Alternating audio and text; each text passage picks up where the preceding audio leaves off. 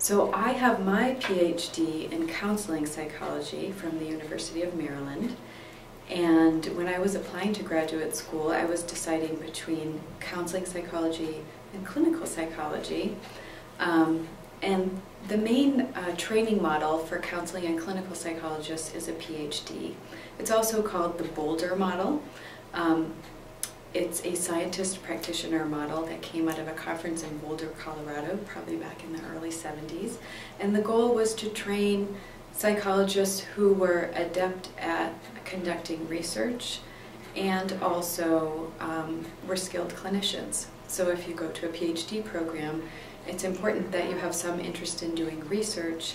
Oftentimes, programs are looking for students who are very well matched to their faculty. So you would enter into a program with an advisor with at least a vague idea of the area of research that you're most interested in. The alternative to the scientist practitioner model, which is the PhD, is another doctoral program called the PsyD, P-S-Y-D. And that model was created later, also called the Vail model. And it's a practitioner model. So in other words, there were a lot of people who were interested in becoming a psychologist, having a doctorate, but were saying, I'm really not so interested in an academic career. I don't think I'm interested in teaching or conducting research, but certainly of being a consumer of research and being a very skilled clinician. So this doctorate is for someone who is fairly confident they want a primarily clinical career. There are some other differences to be aware of, which is that PsyD programs often do not provide the same level of funding as PhD programs. Because PhD programs are associated with larger institutions, students often enter the program and they are either teaching assistants or research assistants while they're in their doctoral program, which allows the university to support their education. In other words, oftentimes you have a stipend and you don't have to pay for your doctoral degree. With a PsyD program, oftentimes they're housed in freestanding institutions of psychology, but they can accept a larger number of students because they're not confined to this mentor model that's really about research, but they don't fund their students. So there is that incurred debt that is associated with a PsyD. It's just important for students to be aware of.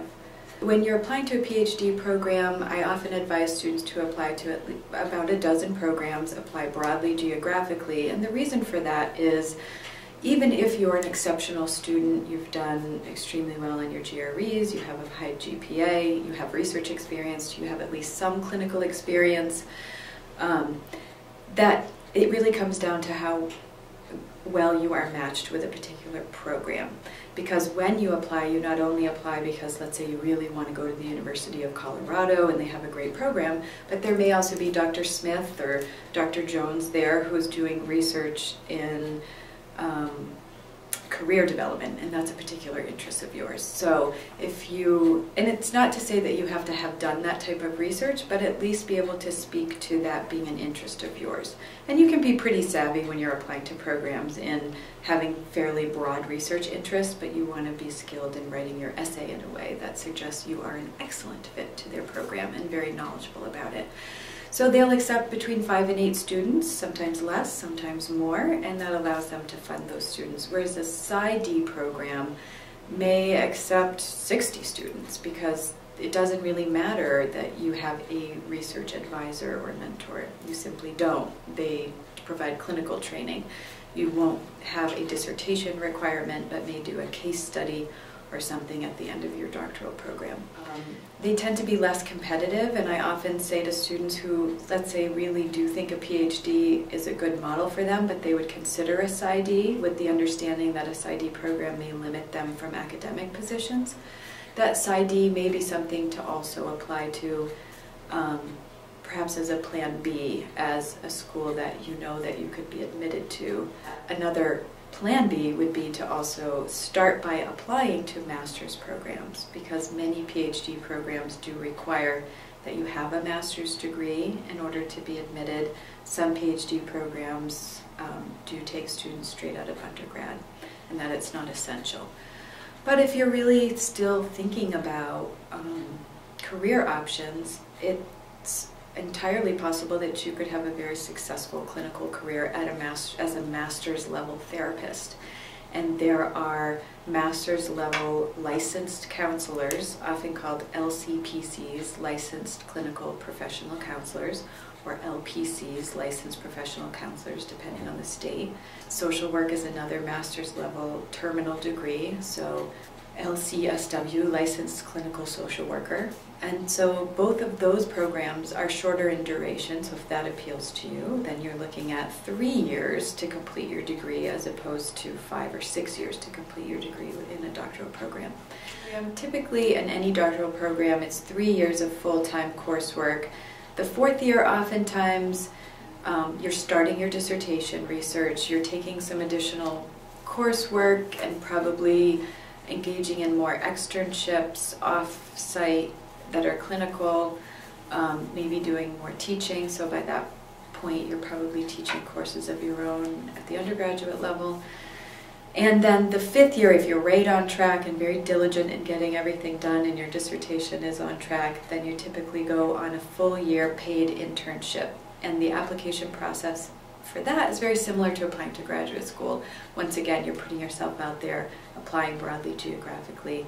For counseling psychologists, they typically go to a university counseling center and they're on staff for a year. For clinical psychologists, they either go to a university counseling center, a VA hospital, or another clinical setting. Counseling and clinical psychology are 2 distinct programs. I always make the point to say that once you are a psychologist out there in the world, there's very little distinction between counseling and clinical psychologists. In order to practice independently, you need to be licensed, and the licensure process does not differ between counseling and clinical psychologists. But if you really look at the programs more closely, mainly there are philosophical differences. Counseling psychologists talk about focusing more on assets and strengths rather than psychopathology. That's not to say they're not well trained in diagnosis and assessment. They are, but it's more of a philosophical viewpoint. You'll want to consider prerequisites, especially as you're planning for graduate school, what classes are important to take or essential to take if you're interested in a doctorate or a master's degree in clinical or counseling psychology. You do not need to be a psychology major or minor even, but oftentimes when you look at the admission requirements, they would require that you have taken at least Psych 101, behavioral statistics, a research methods class, and abnormal psychology. Sometimes it's abnormal psychology or personality. That's an important point because I think, at least at Bowdoin, a fair amount of planning goes into making sure you can take a class like abnormal psychology. But the rationale for that, of course, is that in order to know that you want to invest the time in a graduate program, it's important that you have at least some exposure, certainly to psychology, but also to mental health and mental illness. Particularly for a PhD, it would be very challenging to do that, and I think that many of the programs would support you. So in a sense, you are working at the same time. You're a teaching assistant, you're a graduate assistant.